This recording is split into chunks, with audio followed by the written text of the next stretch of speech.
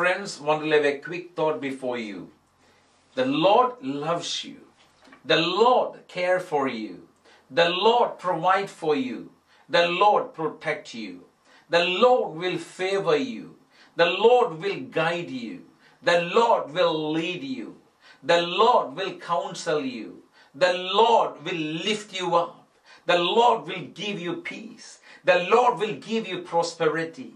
The Lord will give you peace and blessings. The Lord will put a smile on your face. The Lord will make impossible things possible. The Lord will answer your prayers. The Lord will stand by your side. Lord will scatter your enemies. The Lord will stand with you, and He will make sure that your days are good. Your future is better. Your today is better than yesterday, and your tomorrow is far better than today. What you need to do, trust in Him, love Him, embrace Him, hold His hand, walk with Him. You stay in tune with God. You run on the track that the Lord has asked you to do. Believe in the Word of God. Declare the promises of God. Confess it with your mouth. Know that the Lord who created you, who put you on the face of the earth, has a great plans for you. And when you know that, when you understand that, when you declare that, when you confess that, let me tell you, everything that's holding you back will be broken.